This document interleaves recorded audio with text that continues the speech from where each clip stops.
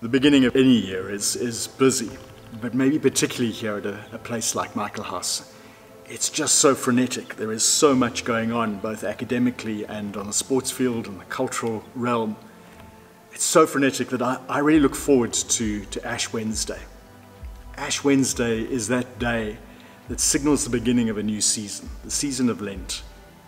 And Lent gives us a permission to slow down, to become a little more reflective, to become more sort of introspective as we prepare ourselves for Easter. But there's one last bit of frenetic energy before we begin Lent, and that's the Shrove Tuesday Pancake Race. Shrove Tuesday comes out of a lovely tradition that has arisen that before the season of fasting and of denial, we have this one last bash where we eat, we have pancakes, we use up all of our luxuries. And reflecting that is this race. We have a pancake race around the main quad. The energy and the noise is something to behold. This is a tradition, I believe, that was begun by Father Fred Pitout, and it is now really a firm favourite on the calendar here at Michael House.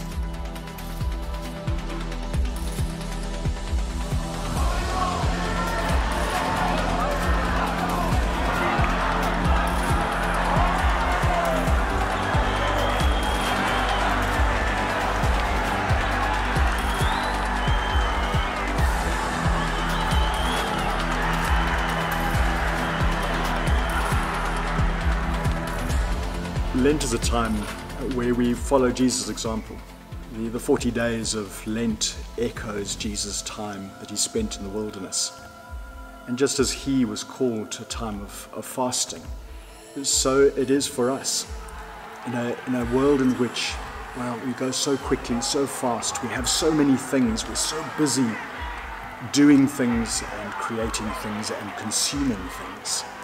There's this call for us to slow down, to maybe consider the call of fasting, of doing without, being called afresh to pray and to seek God and to seek his will for our lives. And so our call, and I'm so glad that here at Michael House we still follow the traditions, that after Shrove Tuesday follows Ash Wednesday, and then this season, a season in which we reflect, we look to God, we prepare ourselves to remember and to celebrate Jesus, his time on the cross, and the resurrection thereafter.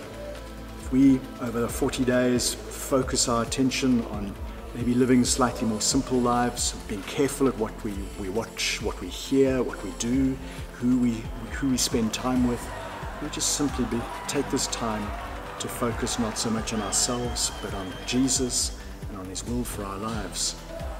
We can do a lot to restore our souls, to live simpler lives that are maybe more centered outwards, centered on people and on God, rather than on ourselves and our busyness. Can I commend to you keeping the season of Lent?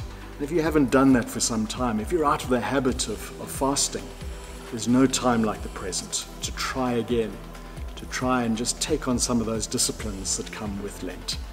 And I want to assure you that as you seek God, the promise is that you will be found, he will find you. As you seek and as you ask, you will find the answers to the questions that you're looking for. So can I commend to you the season of Lent, a time for you to restore your soul.